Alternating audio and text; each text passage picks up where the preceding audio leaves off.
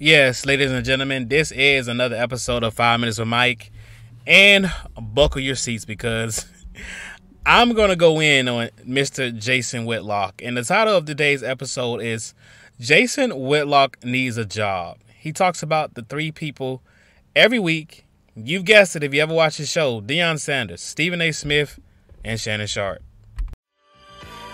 This is 5 Minutes with Mike, our news, our voice, and our opinion. With your host, Michael Beckford. Now stop, listen, and pay attention for 5 Minutes with Mike. When it comes down to a loudmouth and majoring in grievance policies, Donald Trump is not the only character that specializes in this. Jason freaking Whitlock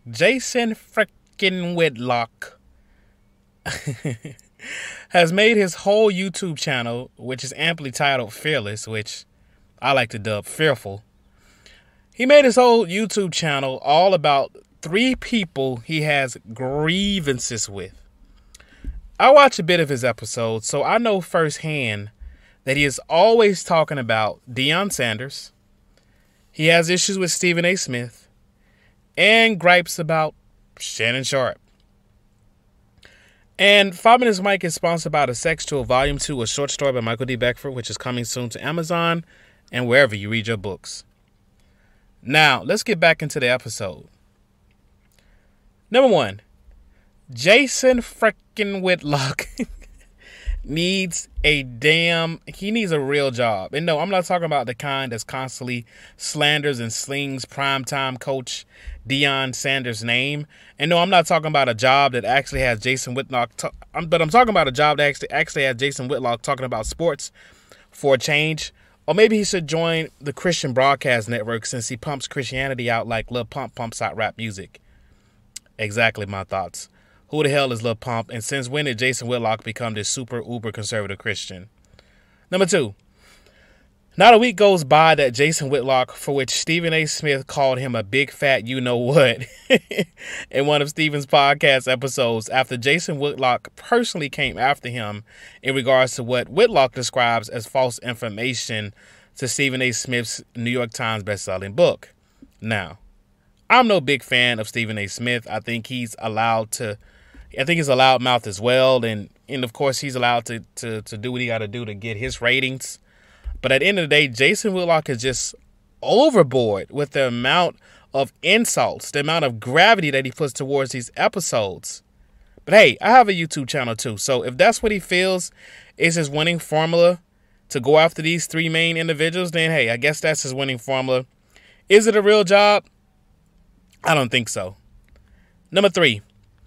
A lot of times when Jason Whitlock talks about Shannon Sharpe, he usually phrases it with, well, I like what the guy is doing at the club, at Club Shay and a nightcap and all that good stuff. But then he starts going on tangents and basically throwing dirt on Shannon's name, saying something about Shannon Sharpe pretending to be Malcolm X of the media, and just goes on these dang on rants.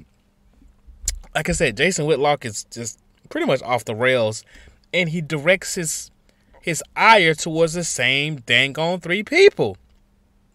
And also in regards to this particular fact, Shannon Sharpe may be the only one on the planet that I believe kind of gets on the minds of Jason Whitlock because of all the success that, of course, Shannon has had with Club Shay Shay and Nightcap. And according to a recent one-on-one conversation that Jason Whitlock had with Christian rapper D1, Whitlock says he goes hard on Coach Prime because of the fact that Coach Prime's confession of Christianity and putting up Christian quotes on Twitter. Whatever Jason Whitlock's excuse for going so hard after these three black men, maybe, just maybe, he needs to just shut up and talk about sports again. Now, let's take him to church. Your enemy is your enemy of my friend. Jason Whitlock is playing a dangerous game of whack-a-mole.